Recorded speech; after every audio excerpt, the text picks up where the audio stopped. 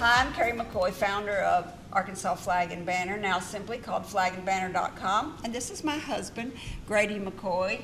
We've been in the business now for decades, and there's a lot of confusion about how to mount a flag to a flagpole, and there's a lot of options now. There used to not be very many options, and when they first invented this thing called a never furl, which has been quite a while ago, it was like a miracle, because your flag would not wrap around because your outrigger flag that flies out from your home would not wrap around your flagpole. Now, they've come up with something called a spinning pole. This is even better. It's not, this idea has not been around that long, but if you have a flag or a banner with a pole sleeve, you can attach it right here to the tab inside of your pole sleeve, or if you have a flag with grommets, you simply, don't want to hit anything, you simply slide these rings up to the top, and these screws go through the grommet of your flag. And there's a tutorial to show you how to do that on another page.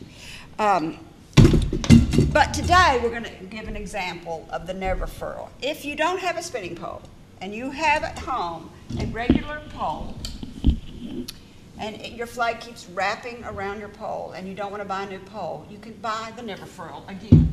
It's not exactly perfect, but it's a great solution to a long time flag problem. And Grady's going to kind of explain to you how it works. Sure. So critical part is the diameter of your pole. So if you have an existing 3/4 inch pole or an existing 1 inch diameter pole, be sure and buy the never furl for the 1 inch or 3/4 or 1.5 inch, whatever diameter your pole is. Otherwise, it won't fit. So the never furl is basically 4 components.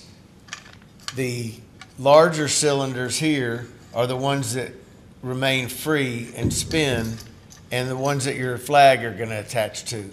These thin cylinders are the ones that you fix in place and keep the big cylinders where they should be. So this top cylinder is going to be above the fixed cylinder so that it doesn't slide down.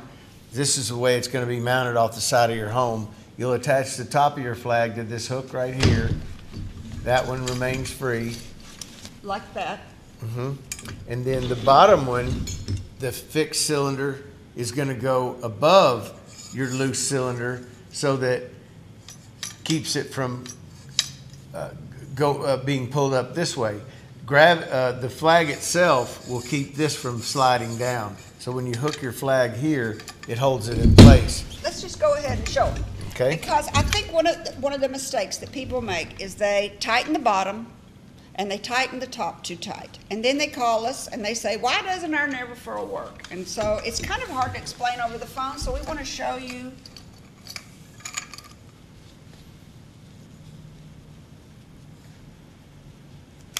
So these clips are just going right into the grommet. Top one above the fixed cylinder. And slightly loose so it can spin.